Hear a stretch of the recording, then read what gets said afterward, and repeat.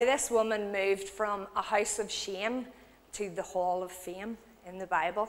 In Hebrews 11 and verse 1, it says, "Now faith is confidence in what we hope for and assurance about what we do not see." Then the rest of Hebrews 11 goes on to list some amazing characters of faith. And down in verse 31 it says, "By faith the harlot Rahab did not perish with those who did not believe, having received the spies with peace." And in light of our vision for the church this year of mission and living, I want to explore the courage and the faith and the ripple effect that she had and how we can glean from her story. So I have two stones with me. So this is like really smooth, perfectly shaped.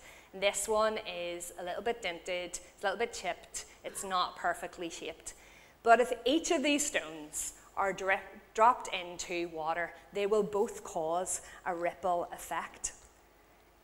It is not dependent on the condition of the stone. As I said, it could be chipped, it could be ugly when it is thrown into the water, but it still causes a ripple effect. When a stone is in the hand of the master craftsman, the one who knows all things, the one who has a plan and a purpose for each of us, a plan for the ordinary people, for the broken people, for important people, for unlikely people, it can have an extraordinary impact. I said it earlier, no one is off God's radar in being used for his glory. Courageous faith is a faith that is real, a faith that is authentic, and a faith that is willing to risk. And like Rahab, we are called to live in the light of what will be. We're called to live in the assurance of our salvation and the God that we serve, rather than in the light of what we currently see. And how much faith does it take for me to live the way that I'm living now? And I pose that question to you. How much faith does it take to live the way that you're living? In Mark chapter 8, Jesus said, "If anyone would come after me, let him deny himself, take up his cross, and follow me. For whoever would save his life will lose it.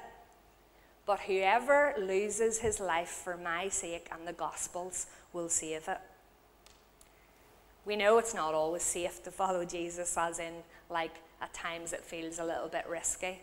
And I can't stand here and tell you that if you give your life to Jesus, everything's going to work out and everything's going to be wonderful, because that's not what the scripture tells us. The call to follow Christ is a risk. I'm sure loads of you have heard this analogy before, but where's the safest place for a plane? In the hangar. Where's the safest place for a ship? In the harbour. But that's not what they were built for. They weren't built to stay there. And Jesus didn't come and give his life so that we could sit and play it safe. He gave his life so that we could radically follow him.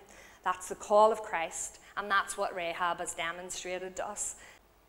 In essence, the story of Rahab is a call to live a life of faith, to live a life of courage, to live a life of compassion.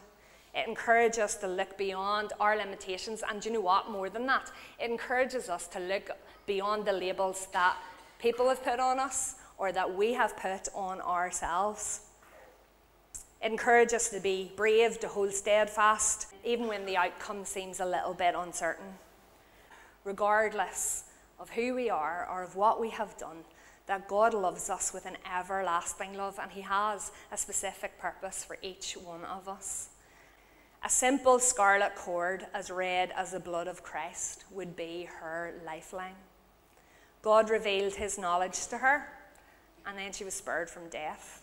And the same is true for us. When we trust God in the unknown, he will provide a way, even when it looks a little bit messy or even when we're not sure. Be challenged to live in the ripple effect and to influence those who are around you.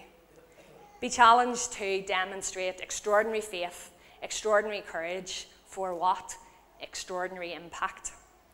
God takes delight in his children, and you know what? He wants to write you into the narrative of his story.